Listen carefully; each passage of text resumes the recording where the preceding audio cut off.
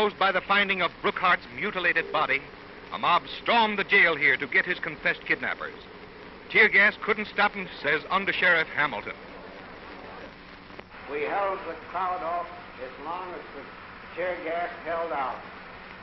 But the crowd kept coming on, and we dare not shoot on account of the women and children.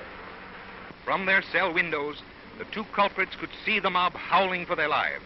Other prisoners saw and trembled too. We could see the mob from the windows in our cells on the 3rd floor. They were demanding these two men. The mob came in up onto the 3rd floor. The boys were worried about whether they would get the right man or not. Out into beautiful St. James Park, the whimpering pair was dragged. And on that tree, Thomas Thurman was yanked to his doom in less time than it takes to tell it.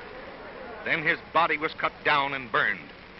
Meanwhile, 100 yards away, the other kidnapper, Jack Holmes, was hanged to another tree. Feeling was so great over the atrocious kidnap murder that Governor Rolfe himself condones the lynching. The people of California are peaceable and law-abiding citizens. It's no wonder, after the body of young Brookhart was recovered yesterday, that they were so aroused at the kidnapping and the murdering of this young man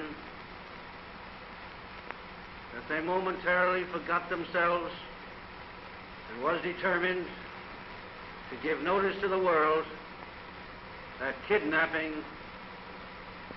and the murders which follow it would not be tolerated in this state.